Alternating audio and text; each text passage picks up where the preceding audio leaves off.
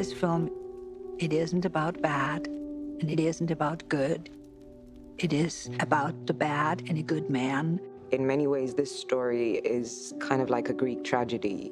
The characters are smart, they think 5 steps ahead, but they think at some point they're omnipotent and they think they can control everything. There is emotional violence in the film. There is other kinds of violence. At the same time, there's a lot of love and tenderness. And this film is both a crime story and a love story, and I love it when we can go back and forth between those two genres.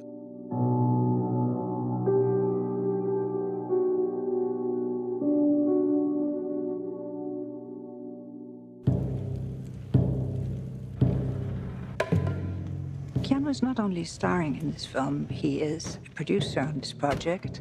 Not only is it wonderful to work with him because he's just a wonderful human being and great to work with, but also because he is a very knowledgeable producer. All these years of working in this business have taught him a lot. Siberia is a project that I developed with producing partner Stephen Hamill, and we spoke about it, and then he went and searched for a writer and found Scott B. Smith.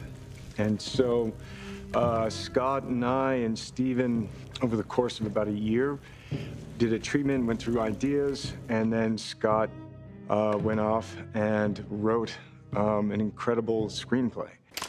Вот, держи. Медведю не обойтись без когтей. Keanu had seen my first film, Frank and Lola, and he was traveling to New York, which is where I live, and I'd gotten Siberia to read right before our meeting. We had a terrific meeting in New York. You know, his film, Frank and Lola, had great taste and was moving and was intimate. And so then Stephen and I kind of spoke about it and thought that we'd be lucky to have it. In very short order, the film came together. It's sort of an interesting experience. My first film took the better part of 10 years to get made. And between meeting Keanu and going into prep was about 4 months on this. So it really just came together very quickly. And with Matthew also, you know, was Eric Koretz, who had done the cinematography. Siberia is stylized in terms of the look. There's a rawness and a grittiness to it, you know, based off of the surroundings and based off of what the characters go through.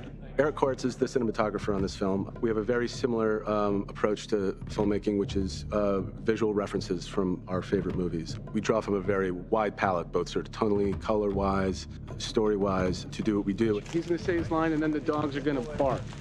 Ivan. After Ivan says his line, we need to cut him out of the shot because then we won't have to worry where the dogs are anymore. This is our second film together. We learned to work together on the fly and sort of go into a location in the morning, and we had an idea of what we wanted to do, but really let the actors sort of play out how they were going to block the scene and then really figure out what the best angles were to get to tell the story. Americans. You think money solves everything. Lucas has done, on different levels, some bad things, but they have circumstances to them. When he meets Katya, there's something very internal about him, and she brings out something that he's never experienced before. And it happens to coincide with the most dangerous and stressful experience of his life. What would you do if I asked you to sleep with me? She is girl with some kind of moxie, I'd say, and she falls completely in love with him and is ready to throw it all to the wind. And then she sort of gets more involved than she thought she would into a world that's not akin to her in any way.